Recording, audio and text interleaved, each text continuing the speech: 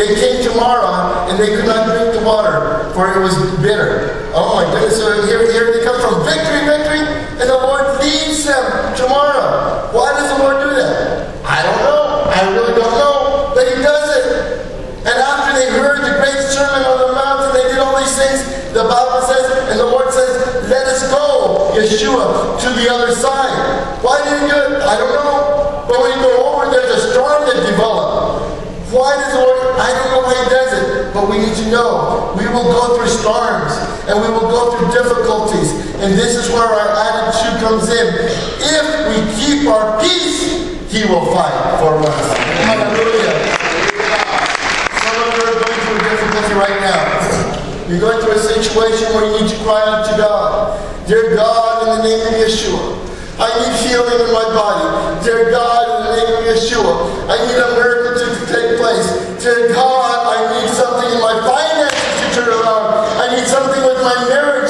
I know that I have not been the very best wife. I know I have not been the very best husband with my anger and my domination and doing this and do that. I need to calm down a little bit. Lord, I need a change. Lord says, keep your peace, and I will fight for you. Amen. Praise God. Hallelujah. Last week we had a lady come in. Her child was sick with cancer, and the cancer had developed so much that it had already taken the eye of her child, and it developed even more. Those of you that remember, we brought her forth, and we were praying for a miracle. How many people remember that? We prayed for a miracle. Well, the word came back as she went to the hospital this past week. The doctor said, I don't know what has taken place, but I see a major turnaround in this young man's life. The cancer that was eating up, it's just going away. There was a big tumor, the tumor was there. We don't know, this cancer's still there, but it says it's receding. I don't know why it's happening this, because the medications are still there.